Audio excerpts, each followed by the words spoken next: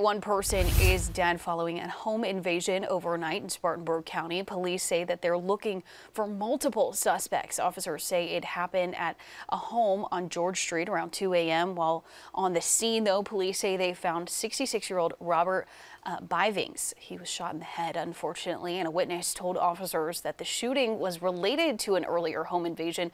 Police are looking for the suspects. If you have any information, you're asked to call the Spartanburg County police office.